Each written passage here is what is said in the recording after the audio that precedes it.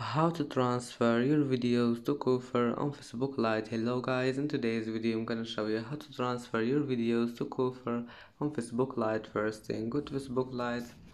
Here you will find these three lines in the top corner. Click on it and go down, click settings, and now click this one here, transfer a copy of your information, and then click next.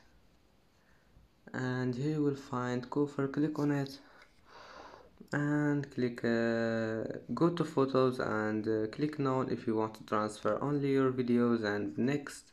And now just connect your Facebook with Koofr. And that's it for today's video. If you like this video, please don't forget like and don't forget subscribe, and thank you for watching this video until the end, and see you in the next video.